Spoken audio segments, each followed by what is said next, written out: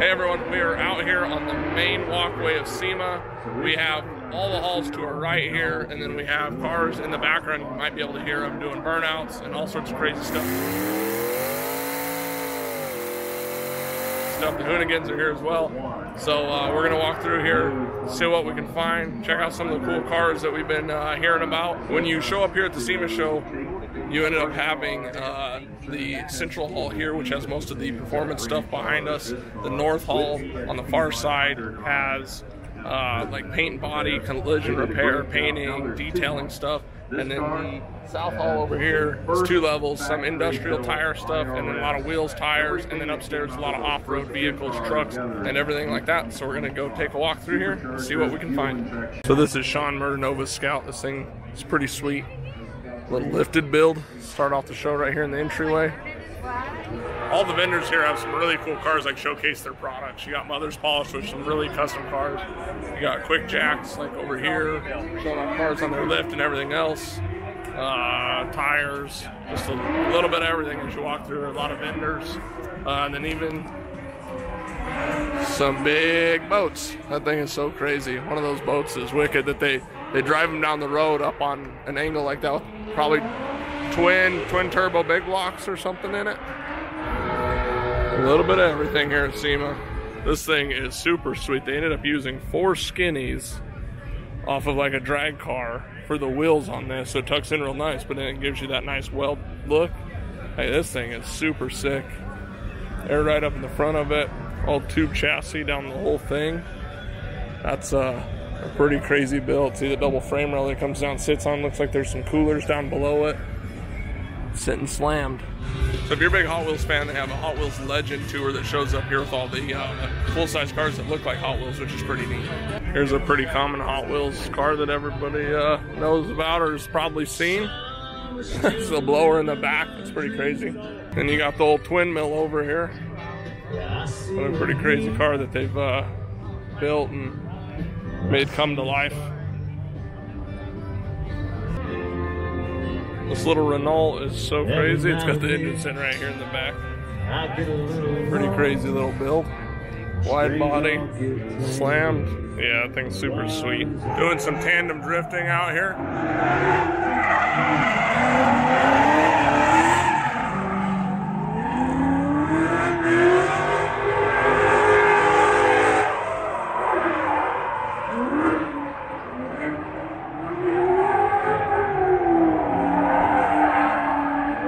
So Chevy and Ford always have big booths at SEMA. Ford is up at the very front of this hall, and then this is the GM booth where they have all their crate engines and everything sitting here. So a lot of cars, and they got some C8s we're gonna check out.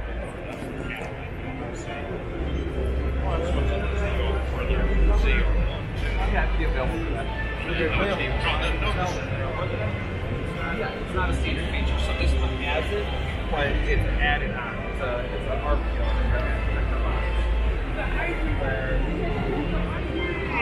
It's kind of crazy, they like black out the window so you can't see inside the car.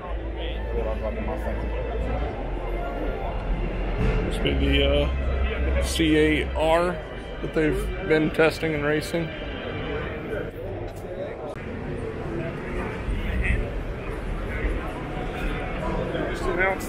The Hyper Blue or whatever they call it here at the show.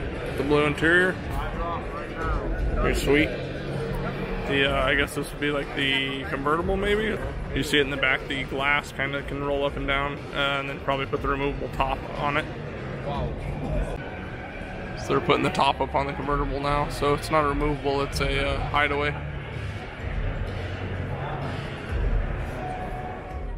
The 6th gen John Force version of a Copo is really sick. Flag on the hood, and then the wheels on it are really cool too. They kind of got like a matte finish on them. Apparently you can get a bunch of different colors, but this is a pretty clean setup right here. This is the upper south hall. There's quite a bit of like off-road, buggies, side-by-sides, wheels, tires, stuff like that for off-road community. Line X, it's the Jesse James truck, which we're gonna go check out and see here in a few minutes. So this is Jesse James's little buggy that he built, I guess, Apache slash off-road dune runner or whatever you want to call it. This thing is just wicked. Like all of the welds on the exhaust. It's got an LS in it. They even got a bunch of titanium pie cuts like on the headers. And everything is what it looks like. It's pretty wicked. It's got a Texas Speed engine in it, little LS build, but all the Zeused packaging there. The big, huge suspension arms. It's pretty wild ride.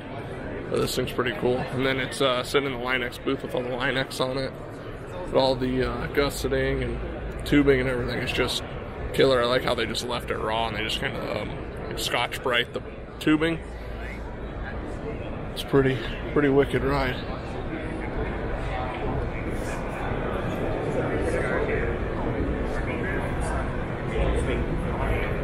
All these wide body fenders that they did.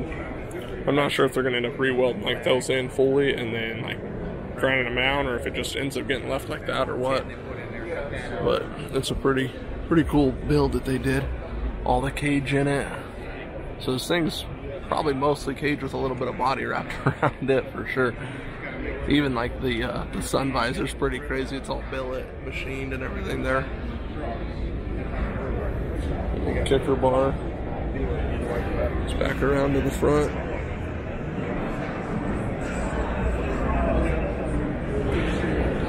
So, super cool build that he did. Pretty neat just to see all the details. If you're ever looking at trucks like this from fabricated like that, is you try to look at all the details, like the billet pieces where they're all machined right there. That's just super cool. Like all of these are all chamfered. It's just not a square cut. Has his name in it.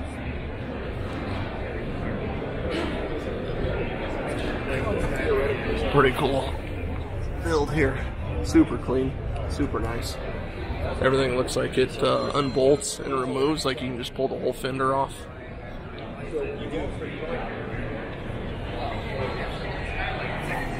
So there's some super cool builds here at SEMA, like where they put the tents up in these like off-road vehicles and stuff. This thing is huge.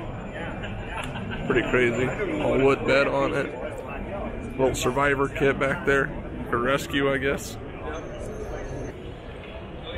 I guess this thing's like an old Jeep. I don't know what do they call it. It's a FC quad cab. Pretty neat build that they do stuff like this. It's got to be so weird to drive where literally you're in the front of the vehicle, hanging out the front, kind of like a VW bus or whatever. Pretty neat though. This thing would be fun to cruise around. I wonder how well it does crawling and stuff. I bet it's pretty decent. I mean, to give you an idea, I'm 6'2", and this thing is quite a bit taller than that. Definitely takes something to climb up into and get in there. So something that's available at SEMA that not a lot of people know about is if you're upstairs in the central hall, in some of these rooms, they have like meetings or educational things that you can go to and listen about, like social media or SEO, growing a business. I think they have things on like shipping, e-commerce, and all sorts of different type of stuff. So not a lot of them, but like a little bit of information depending on who's speaking and what there is, entrepreneurial, starting out in the business of automotive and all that. So pretty neat that they offer some of that value here as well. Trailer goals. Just in case you need to go racing with a few cars. This thing is sick. All the glass cabinets, air integrated into the trailer and everything. Has the gate on the back for the car. Raises it up, puts it in the upper level. Thing is sick. Alright, this thing is pretty wicked. Jet-powered Mack. This thing would be a riot to try to ride in. Holy cow. Doesn't even have a funny car cage. I guess it's got the whole crossbar there to come up. It literally got the whole cab reinforced for Peterbilt. Not bad. That thing would be crazy to drive. 910 at 157 in however many thousand-pound vehicle. Another cool part about SEMA is if you're willing to wait in line, you can take rides in cars that are doing drifting and all that kind of stuff, but the line's got to be a fair amount of weight because it's a whole line over there to get signed up. Then you have some builds like these, twin supercharged, triple supercharged with tons of nitrous on it. That one's twin turboed with a blower and everything builds. They're pretty neat, but I'm not sure that they'd actually work well together and actually make real big power, but they're kind of cool to just see that you can put them all together, I guess.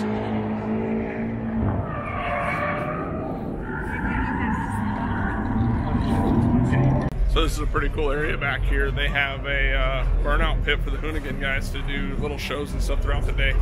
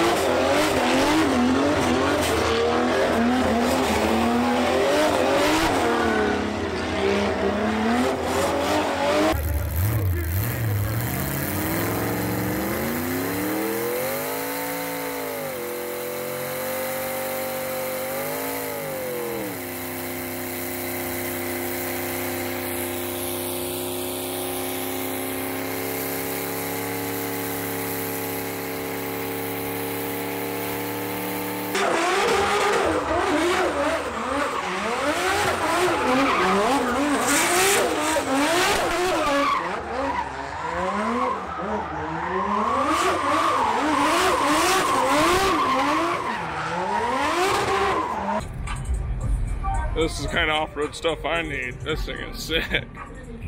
Of course, it's got an LS in the back of it, but it's pretty wicked. I'm thinking this is like a King of the Hammers type deal, off-road buggy, but it's just killer. It should be super fun to drive something like this. And Campbell buggy. All the fab work in it's just insane. Gusted. Is this what we need? Yeah. Things are awesome. All billet, a huge billet, arms on the back. Like, just look how beefy and the fab rear end is. That's just crazy. Just called the show over. Now Tom's gonna drive it over to the after party.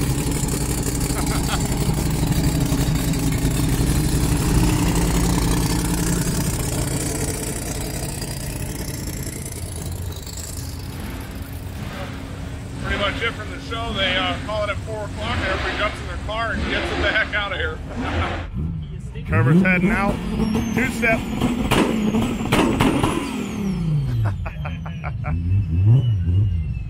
If you guys haven't, Trevor's YouTube is Motion Auto TV. Check him out. He built the Supra and has a ton of other projects. All right, everyone, gonna finish off the video here. Back in the garage. We just got back from SEMA yesterday. It was a pretty crazy event. We ended up trying to go to the Ignite party that we didn't go to last year, and it is just crazy. People everywhere, and it takes the cars forever to leave the building. We had a plan of riding with our friends Anthony and Shannon in their big lifted truck that they had at SEMA. I'll show you guys a picture of that here.